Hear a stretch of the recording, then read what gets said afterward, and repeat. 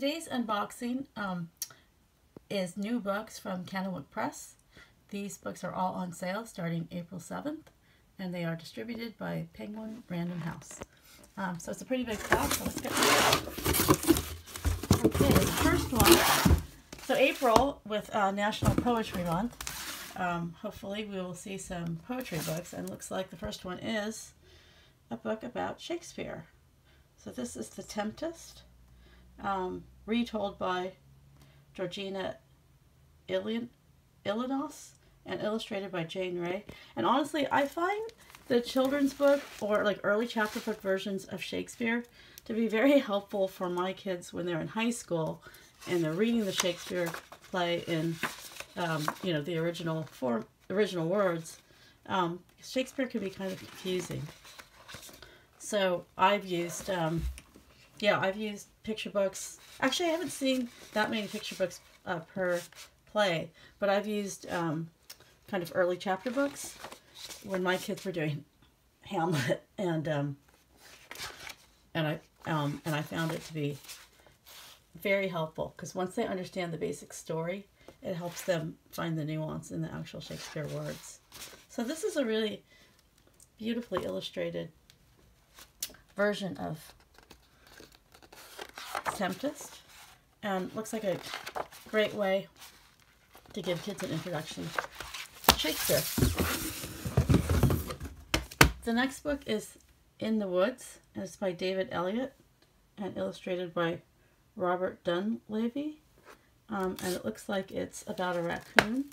So I don't know if it's narrative nonfiction or if it's you know, just a fictional story. And so this is about animals that live in the dark and have to be stealthy.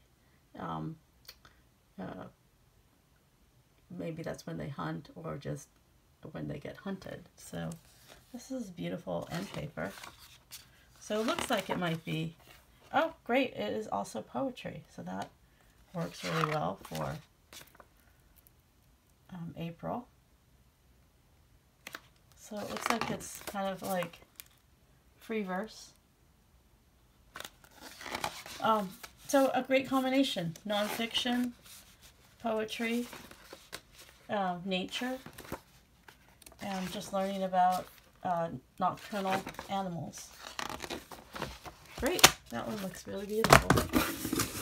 The next one is Madame Badobedah by Sophie Dahl, illustrated by Lauren O'Hara. And so I'm kind of drawn into this sort of socialite looking woman with the turtle on a pillow and octopi legs coming out. It reminds me a little bit of Eloise. I'm getting an Eloise vibe.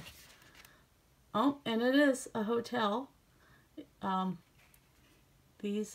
This is Mabel, and it's the Mermaid Hotel with a mysterious new guest.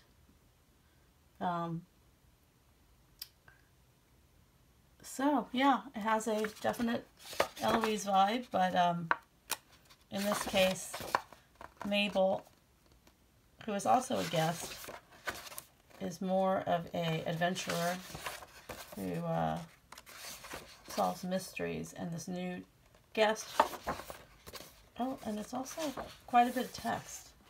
So it almost feels like it's a picture book that is really like a chapter book. And there's something about this new person. I don't know if she's a mermaid. There's something mysterious about her. So that's interesting. This is by Walker Books. It is it's an advanced picture book, but it's pretty advanced. It's almost a chapter book. And I don't know. Well, all right, the next one is Bugs Everywhere, and it is by Britta Teckentrup. Looks like it has a very, okay, I'm going to try to capture it. It has a very shiny cover, so like all the gold is actually metallic, and so it glints, and it's very shiny, and it's like, I think that alone, there's that kind of gold leaf effect on all the bugs. So like little details. So I think that in itself already captures, you know, attention. And then also the cover, which you can't tell, is textured. So where it's kind of gold leaf, it's smooth and shiny. But then the other parts, the green, is almost like a fabric texture. And the bugs are slightly raised, the insects. So I really like that texture for a cover. It just makes it like a really tactile experience. Just like it just feels luxurious. And beautiful end papers. And so this is a nonfiction, beautifully illustrated, just with a lot of facts. And what I really love about the Candlewick nonfiction is that they're really good with the graphic design and the color scheme. So it's not overwhelming and it's not too busy. So they get a lot of information in, but it's really beautifully done and it makes it easier to read. Yeah, that's what I find about the Candlewick books. There's just a lot of, I don't know, whoever the graphic designer is excellent. And just a lot of attention to detail and sort of a color scheme that's more soothing. And that way you can fit in all the text chunks. And it just feels like a very smooth experience going from block to block instead of a frenetic one. Okay, a few more books here. What I Like Most by Mary Murphy, illustrated by Zhu Cheng-Liang. And so it's just sort of like maybe a book about gratitude and noticing things, observation, but maybe the overall message is, yeah, just the small things in life. And so this little girl, it's just noticing what's going on, and it looks like it's a mother-daughter moment. Maybe it's mother-daughter outing or mother-daughter time. But yeah, it has a diverse character where the diversity is not the point of the story. It just happens to be, which I also really like. And really beautiful illustrations. Poppies are my favorite flower. Yeah, done in very delicate, vibrant watercolor. So I think a message of gratitude is always welcome. Don't Worry Little Crab by Chris Haughton. That looks a little bit like there's humor built in, and he definitely has a lot of funny picture books. And that's an interesting end paper, almost like graphic art. And so here we have two crabs, a big one and a little one, living in a tiny tide pool. Oh, and they're trying to make it to the ocean. And so it's scary. Sounds like the path to the ocean is scary, and then the ocean itself is huge and scary. And so they have to, the little crab especially has to find his courage to go to this glorious new place. Which reminds me of my dog, because he's a little bit scared of, I mean, he's a golden retriever, so he's supposed to be in water, but he's cautious. He's cautious at the ocean, especially. Let's see. The very last book is called Bones. Oh, what an arresting cover. It's dramatic. It's really beautiful. So this is an inside look at the animal kingdom by Jules Howard, illustrated by Chervelle Fryer. And you know what I really like about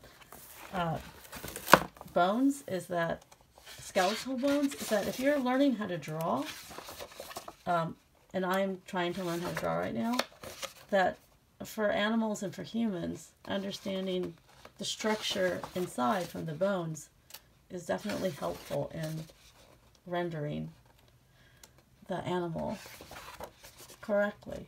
And this is, I just think the way they illustrated this with dark on white, because the bones are white, it just really makes it pop. And it's really fun to see the nuances of the bones. It's like the way they did it, it's not scary, it's just more interesting. But it's like every page, the focal point is the skeleton. And that is just like very well done in terms of illustration and color scheme. And there's also just a lot of other facts. So I would say a kid who likes nonfiction would love this, and especially if you have any budding artists. Because my son was drawing a lot of manga, and he wasn't getting some of the muscles in the shoulder correctly. So I got him an anatomy book, and then he just kind of just flipped through it and goes, "Oh, okay, I get it. I see how the shoulder muscle is connected to the whatever muscle." And then all of a sudden his art improved. So this looks like it's just for nonfiction kids who like animal books, but I would try it for anyone who likes to draw. It's sort of like a gift, because otherwise it's just hard to get access to these skeletons. Okay, so again, all these books are out on April 7th. They're mostly titles from Candlewick Press, but I noticed a Walker one as well, and so that must also be an imprint of, I don't know which one, either Penguin or Candlewick. So thanks so much for watching.